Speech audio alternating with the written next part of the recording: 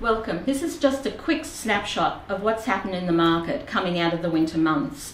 What we've seen in September is a little bit of hesitation in buyers because we've come out of a dull winter.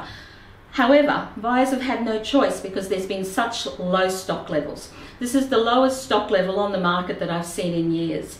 To give you an example, in Stafford we have 37 properties available, 3 of those sold. Everton Park, we have 67 properties on the market currently and 8 of those sold.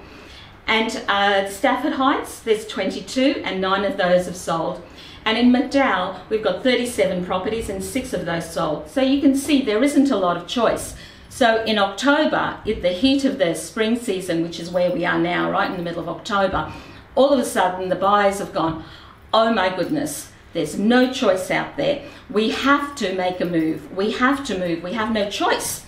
So we're seeing multiple offers. We're seeing a frenzy and we're getting amazing prices. The prices are coming up. They're bidding against each other.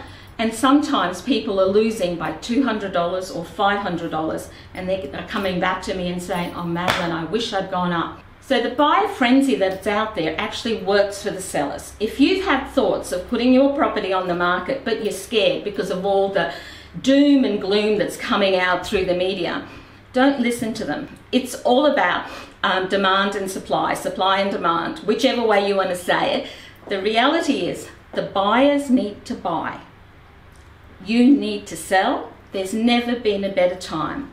As I said before, there's not a lot of competition, and when there's no competition you get the best out of the market. So if you want to sell or if you want to buy, give me a call and I can help you through the process. My name's Madeleine.